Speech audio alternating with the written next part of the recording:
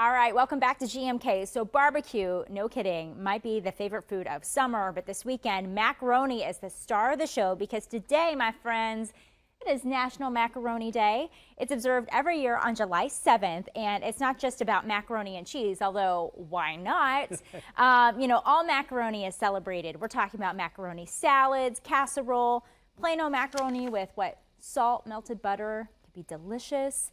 So save a spot on your table today to go and explore everything macaroni. And in fact, here on GMK, Tony and myself, we're going to be whipping up this great dish. It's actually a creamy pesto pasta with macaroni. Super simple. We made it last night, Tony, at our house, and it was definitely a favorite. We had it with our barbecue, so we got the best of both worlds, really. Not too bad.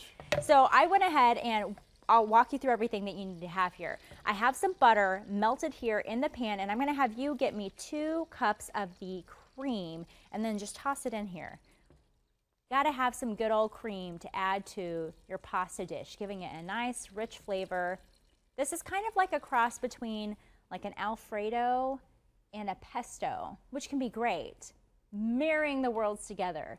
And we're not going to go light on the cream, I'm sorry. If you want a healthier version, I'm sure you can Google it. So it's not going to be here, that's for sure. As that gets warmed up, I'm going to actually go ahead and add about 1.5 cups of Parmesan cheese. And this is freshly grated Parmesan because we didn't want to hold back at all. And what I love, you can get these graters from, online. You can actually even go and buy it at places like Olive Garden.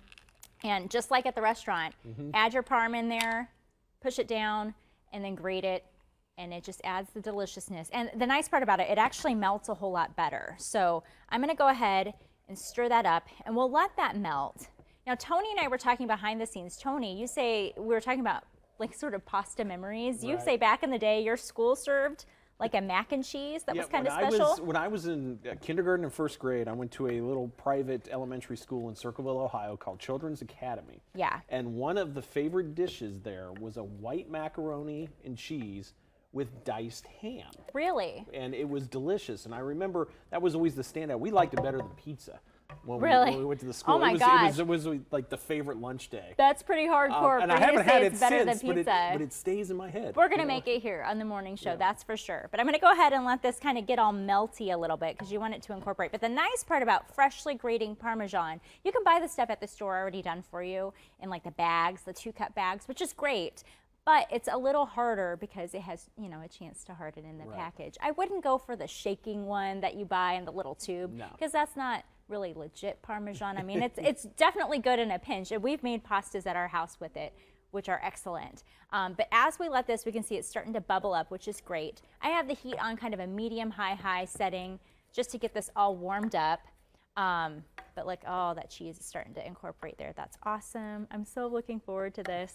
We served this and my little boy was eating it, and I'm always proud if I can get him to eat stuff with this recipe. And it's so funny because I post recipes all the time online, and people ask on my Facebook or even, messaging us here at the station, how do you concoct a recipe? Well, I kind of just throw things, I don't know about you when you cook at home, but I kind of just throw things together, and I put this all on a piece of scrap paper that my kid wrote. But I actually did write down the recipe because I typically just don't have a recipe, but I'm like, we'll start doing this more.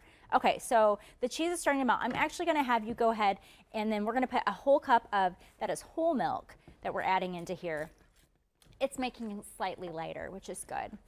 But as you do that, and pour that in there, perfect, excellent sous chef.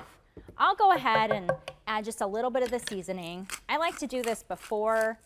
Probably most restaurants say to do it after, but I like to do the pepper and the salt before. And the reason why is because I can see how much pepper I have when I'm adding, because I'm going to add pesto to this in a minute. And it's kind of hard to see because pesto has already its spices and everything in there. Pesto, of course, being basil, oil, pine nuts mixed together. I do not make that from scratch, but we'll go ahead and we'll add our pesto, which you add about, in this case, I'm doing a larger batch just to feed our staff here in case anybody wants some, but it's about a 1/2 cup for here. But I have a smaller version, a recipe. It's actually already up on my Facebook page. So if you want to check it out, you're more than welcome to. But we'll put this up on cake.com and we'll have it listed under our video section today in case you want to go and look at it. But I want to get all this yummy pesto in here. And so it's kind of this Alfredo-y pesto we got going on. I went ahead and already cooked up our pasta. You want to cook it, what, al dente is what they say? Al dente Kind of go like, you want to, I mean, not like undercook it, but you don't want to overcook it. But we're going to go ahead and let it cook in here and thicken up, and it'll take it just a minute or so.